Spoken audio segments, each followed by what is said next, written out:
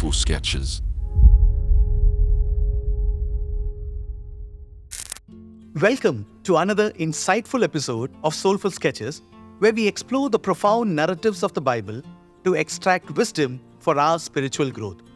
In today's episode, we dig into the legacy of faith as exemplified by Seth and the importance of passing on a spiritual heritage to future generations. Our journey today leads us to Genesis chapter 4, verse 25 and 26, and 5 verse 3, where we read, "And Adam knew his wife again, and she bore a son and called his name Seth, for she said, 'God has appointed for me another offspring instead of Abel, for Cain killed him.' To Seth also a son was born, and he called his name Enosh. At that time, people began to call upon the name of the Lord. When Adam had lived 130 years, he fathered a son in his own likeness after his image and named him Seth." In recent years, discovering family trees has grown in popularity. People want to know where they come from to help them understand who they are.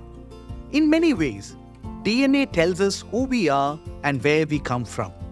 In this Ancestry.com commercial, Kyle learns the heritage of his DNA, and it changes how he sees himself and what he does in the future. He even changes his style of dress from lederhosen to kilts.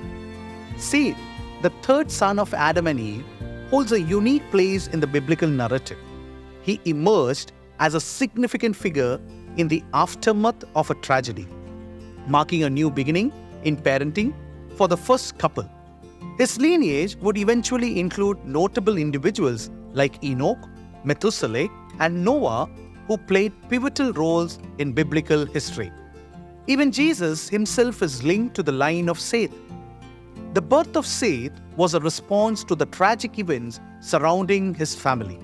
After Cain killed Abel, Seth would become a kind of replacement son for Adam and Eve. His birth symbolized a fresh start in parenting, offering hope after one son lay in the ground and another was estranged from his family. Seth's life spans 912 years, and it's possible that his multiple great-grandson, Noah, knew him. While little is known about Seth's personal story, the details of his family lineage were crucial to the larger narrative.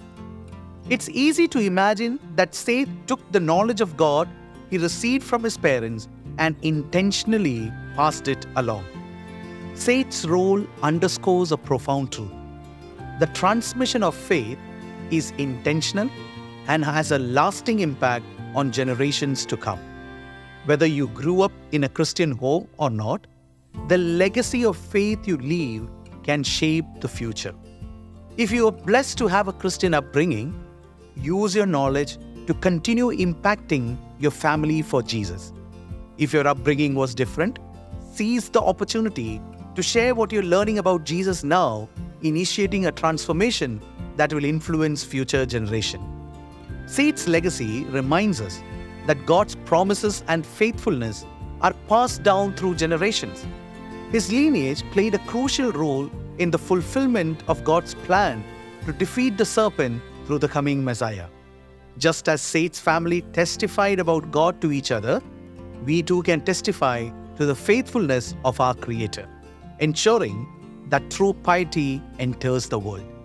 In conclusion, Seth's story encourages us to be intentional about sharing our faith and to recognize the profound impact it can have on our families and communities.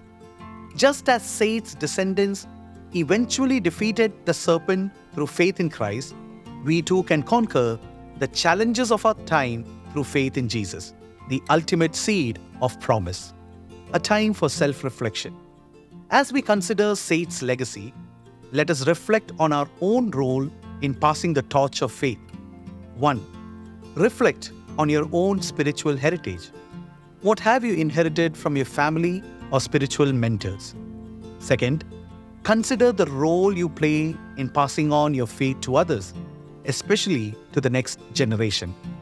3. Evaluate whether your faith is intentional and purposeful, and whether it's making a positive impact on those around you. A prayer for you today. Heavenly Father, we thank you for the example of Seth, who intentionally passed on his faith to future generations. Help us to be faithful stewards of the spiritual heritage we have received and to share the light of your truth with others. May our lives be a testament to your grace and love. Amen. As we conclude this episode, let us remember that our faith has the power to shape not only our own lives, but also the lives of those who come after us.